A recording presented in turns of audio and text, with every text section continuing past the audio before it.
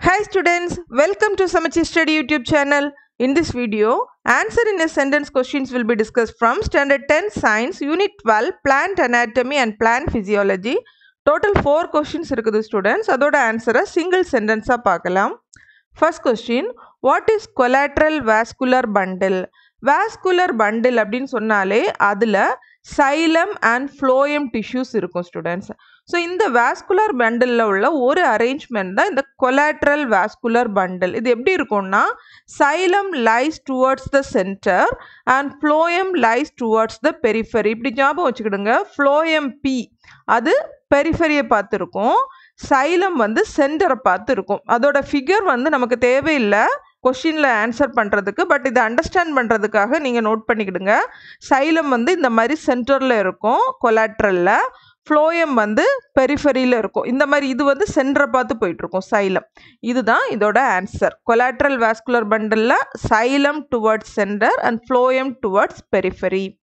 Next question, where does the carbon that is used in photosynthesis come from? So பிளான்ஸில் photosynthesis நடக்கும்போது அதிலிருந்து starch produce பண்ணும். So இதுக்கு இந்த ஃபோட்டோசிந்தசிஸ்க்கு use ஆகக்கூடிய carbon எங்கே இருந்து கிடைக்குதுன்னு கேட்டிருக்கிறாங்க. இது வேறு எங்கேயும் இல்லை, நம்மளோட அட்மாஸ்பரிக் கார்பன் டை ஆக்சைட்லேருந்து தான் இந்த கார்பன் கம் ஃப்ரம். சரியா? So next question, what is the common step in aerobic and anaerobic pathway? So aerobic and anaerobic respirations படிச்சிருக்கிறோம். இந்த ரெண்டு ரெஸ்பிரேஷன்லேயும் இருக்கிற ஒரே காமன் ஸ்டெப் என்னன்னா கிளைகாலிசிஸ்.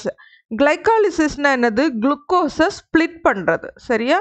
இதுதான் இந்த ரெண்டுக்குமே உள்ள common pathway. Next, name the phenomena by which carbohydrates are oxidized to release ethyl alcohol.